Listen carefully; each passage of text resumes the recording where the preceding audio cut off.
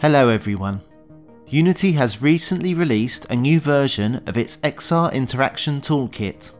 It's version 2.3 of the toolkit, and it comes with some interesting new features.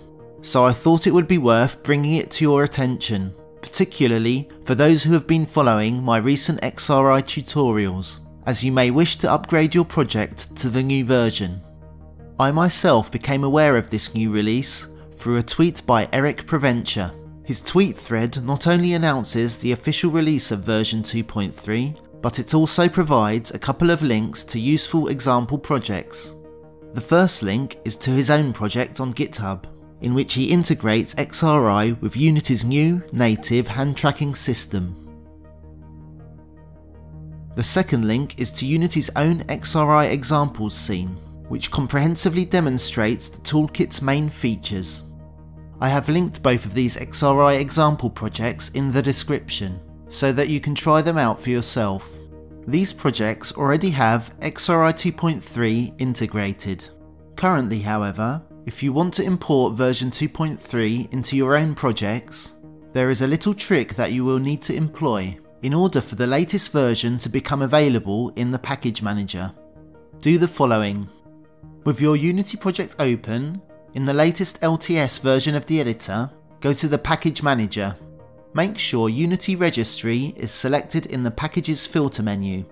Now find the XR Interaction Toolkit package and select it. You will notice that the latest version is stated as version 2.2, and there does not seem to be an option to upgrade beyond this. We will rectify this now. Take a look at the header section of the package description.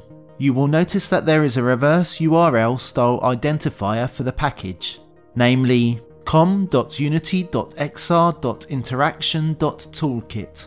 Copy this identifier. Click on the plus icon in the top left of the package manager.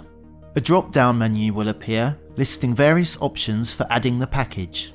Select Add Package by Name.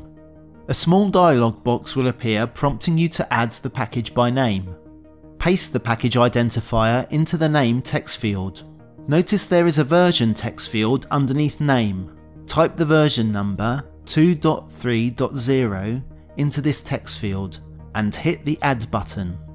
The 2.3 version of the XR Interaction Toolkit will now be imported. The Unity editor will now restart. A quick note, if you are new to the XRI Toolkit, it's a good idea to import and explore some of the samples, which can be found underneath the package description.